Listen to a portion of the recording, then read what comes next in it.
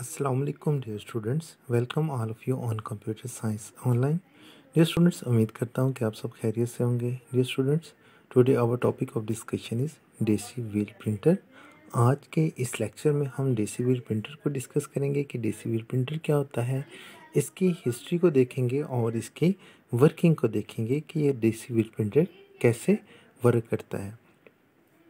Dear students, हमने इससे पहले भी कुछ प्रिंटर्स की डिफरेंट टाइप्स को स्टडी किया था. जो डीसी व्हील प्रिंटर होता है ये एक इम्पैक्ट प्रिंटर होता है. इम्पैक्ट प्रिंटर ऐसे प्रिंटर को कहते हैं जिसमें कोई फोर्स का यूज़ होता है किसी भी इमेज को, कैरेक्टर्स को या कोई भी सिंबल को प्रिंट करवाने के लिए. उसे हम डीसी व्हील प्रिंटर कहते हैं.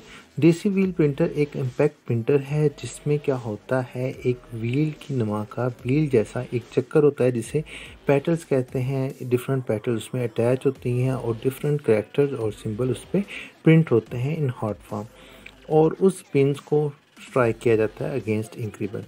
DC wheel printing is an impacting printer technology invented in 1970 by Dr. Andrew Gerber at Debsel Data System.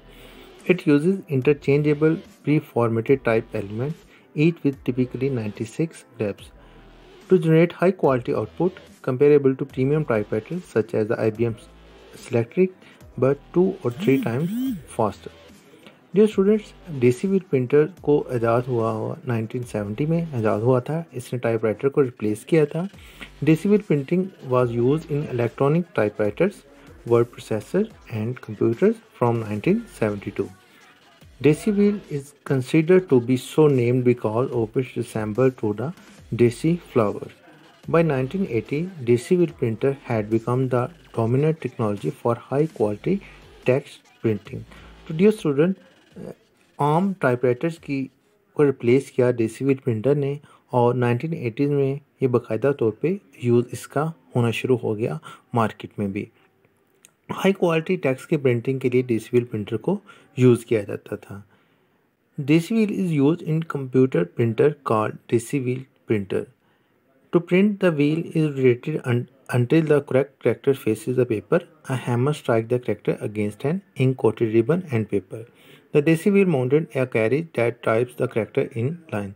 जो स्टूडेंट देसी व्हील प्रिंटर में एक व्हील होता है, उस व्हील वो रोटेट करता है, उसको रोटेशन के लिए एक मोटर यूज़ होती है और उसके नीचे एक इंक का रिबन होता है और पेपर पड़ा होता है.